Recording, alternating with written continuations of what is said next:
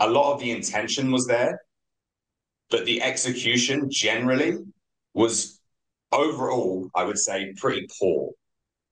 Companies knew that they had to do something. They realized that there was a benefit in making their employees healthier and their environment healthier, but they didn't really know how to do it. It's hard.